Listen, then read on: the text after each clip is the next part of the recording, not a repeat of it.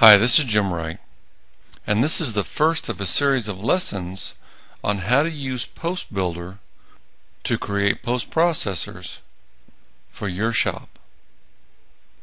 This lesson is all about what is a postprocessor. I'm your presenter, Jim Wright. I've been in the CAM industry for quite a while. I've had the opportunity and the pleasure of doing a lot of varied types of NC programming. I also spent some time as an instructor teaching both NX CAM and NX modeling and also our Post Builder product. And if you're interested, you can follow me on Twitter at JimWright2.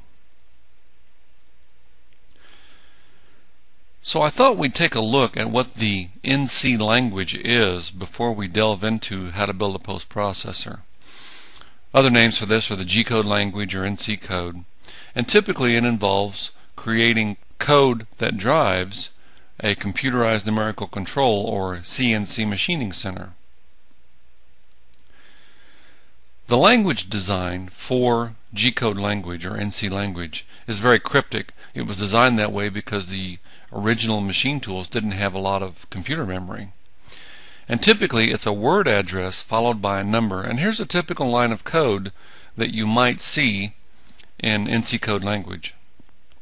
We start off with a sequence number, which is nothing more than a line number or an identifier, so that if someone wants to search in the program for that line, he can do that.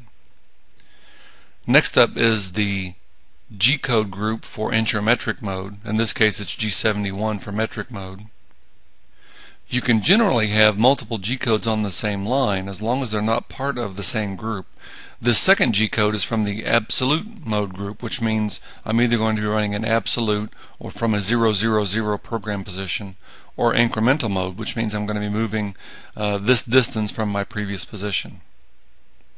The last G-code we have is G00, which means move it rapid, so the machine tool will move as fast as it possibly can to this next position, and the next position is these Cartesian coordinates.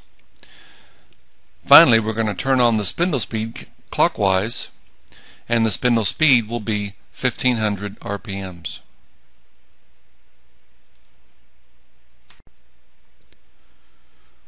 So as we look at the NC language, we can see that words are grouped together, and really only one word from that group can be active at any time. For example, it's impossible for the machine to be moving at feed rate mode and rapid at the same time, so they are part of the same group. And also in that group is clockwise motion and counterclockwise motion.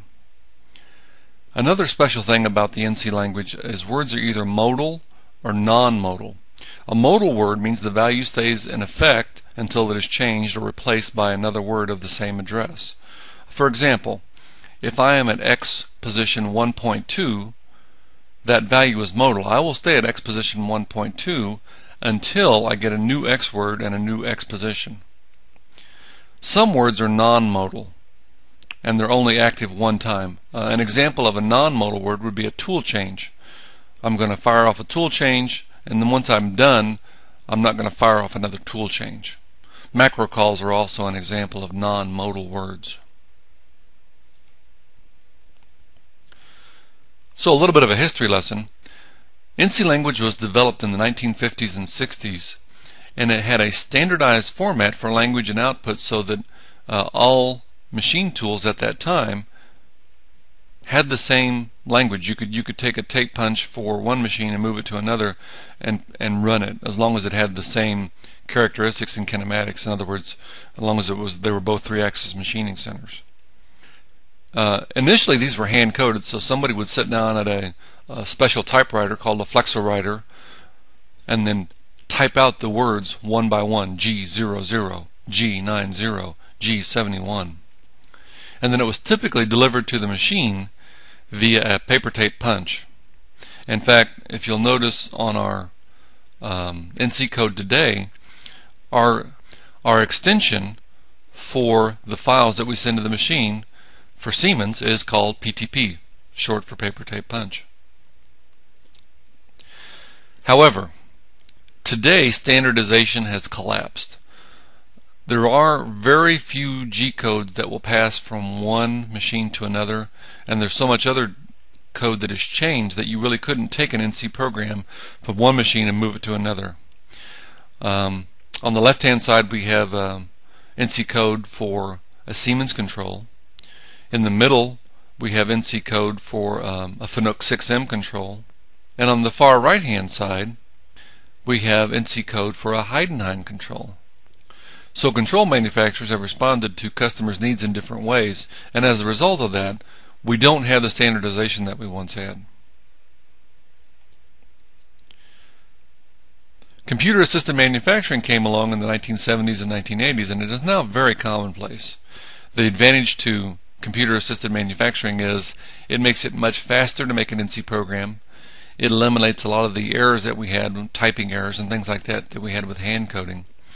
It allows for far more complex NC programs in a much shorter time frame than what we could ever do with hand coding. However, you must understand that the graphics that you see on the CAM screen is not the NC output. The NC output is the NC language, or the G-code language. So in terms of CAM systems, a postprocessor is a translator to take that binary data from the CAM system and turn it into NC code for that particular machine. Without the postprocessor, meaningful communication to the machine tool is not possible. So a postprocessor definition is a software program designed to translate CAM data into G-code language for a specific machine. And as I mentioned before, for meaningful communication with a machine tool, all CAM systems need postprocessors. There are two basic methods for converting this binary CAM data into NC code. There's a one-step method and a two-step method. Step number one, or option number one, is the one-step method. The postprocessor is delivered with the CAM system, and it creates the code directly for that specific machine or control. The second method is a two-step process, and what happens here is generally a third party, not the CAM system vendor, will actually create the postprocessor. So what happens in this case is the CAM system simply creates a generic cutter location source file, or CLSF, and then that CLSF is converted by postprocessor into NC code for that machine or control. Now I think method one is better. And the reason I think that is because as we get into our PostBuilder product and as we start showing you how to create postprocessors with it, you'll see that we can actually grab data and information that's not available in any CL source file. So speaking about postprocessors and their availability, sometimes I hear comments like this: a postprocessor is like a printer driver. I get a printer driver for free. Why isn't my postprocessor for free? This other CAM company has a DVD with 1,000 postprocessors on it. I know you've already made a postprocessor for a machine like mine. Why can't I have that one? And the answer is, it's not that simple. Let's take the first comment. A postprocessor is like a printer driver. The answer is not really. Printer manufacturers sell thousands of the same printer model. Machine tools have options, and everybody wants their postprocessor to be able to use or not use that option depending on whether they have it or not. Very rarely are two machine tools exactly alike. Even if they're the same physical model, they might have a different controller, or they might have different controller software versions, or they might have a different option. So why do I have to pay for a postprocessor? It should be included with the CAM system. Well, we include a lot of postprocessors with our CAM system. And with PostBuilder, you can build your own postprocessor for free. PostBuilder comes with a large library of machine tool types and controller support. And as we get into the actual lessons about PostBuilder, you'll see that much of what you're doing when creating a post is a drag and drop operation. It's very simple, very easy to use. The other CAM company has a DVD with 1,000 posts for free. Well, there's an old saying about free. You get what you pay for. And there's another saying about computers: garbage in, garbage out. If this postprocessor, which is free, doesn't match the requirements of your shop, is it really a bargain? What if it doesn't output the actual code that you need and you end up doing a lot of after postprocessor editing, or what we call fat fingering? Is that free? I know you've already made a postprocessor for a machine like mine. Why can't I have that one? Well, as we already mentioned, CNC machines are rarely identical. Even if they are, your shop does things differently, especially in NXCAM and CAM Express, which is highly customizable. Your shop may have adopted different practices that will not make this other postprocessor work for your shop, so it needs to be modified or customized. Let's play a little numbers game. Let's say that there's 20 major machine tool manufacturers worldwide. There's actually more than that, but we'll say 20 just to make it a nice round number. And let's say that each year,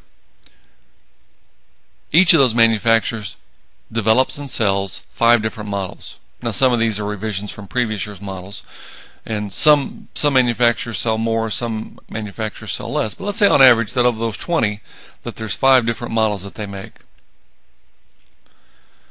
Furthermore, let's say that each of those 5 machine tools models that they sell has 8 programmable options. So maybe it's a parts catcher or a tailstock, maybe it's high-speed spindle, maybe it's a vibration detection. There's all kinds of different options that machine tool manufacturers sell, and they have value. So let's say that there's 8 of those.